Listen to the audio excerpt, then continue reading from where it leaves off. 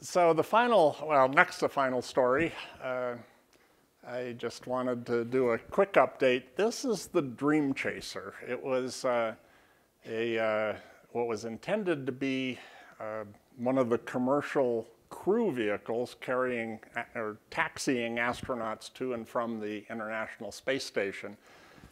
It's built by Sierra Nevada Corporation, which actually has a facility up in Louisville, about a mile from where I live, and they did a drop test where they actually flew this thing and it landed successfully.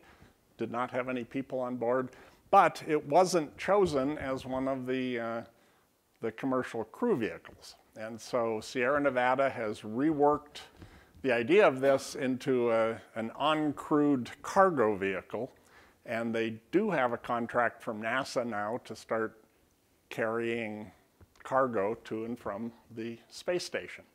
And so this is what the cargo version would look like.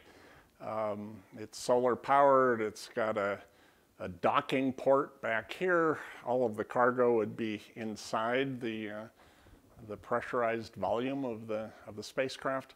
And what's important about this sort of design is it actually allows them both to carry upwards of 10,000 pounds to the space station, but it can also bring an equivalent amount of stuff back from the space station.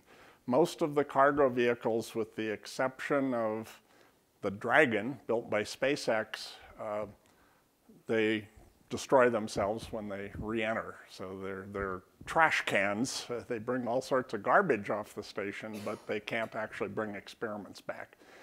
And so what happened last week was the structure of the very first Dream Chaser that'll be their test vehicle.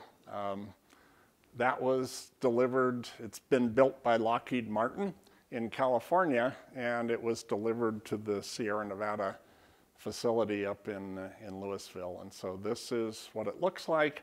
And so over the next year plus, they will finish the construction of this. And right now the schedule is in late 2021, they'll have their first test launch to the International Space Station.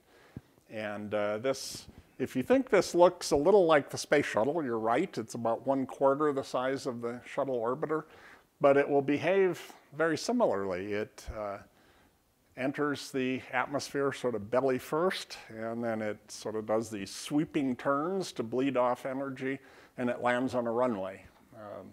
So that gives them the capability, for example, if they land at Kennedy Space Center, within half an hour of landing, you'd have access to the material that's been brought back from the space station, as opposed to something like the Dragon capsule, which parachutes into the ocean, and it takes a couple days to actually bring it back and get the experiments out of the capsule. So that's exciting, and I'm sort of hoping at some point in the next year we'll have someone from Sierra Nevada come down and give us a presentation on how this is proceeding. So we'll have more updates on that.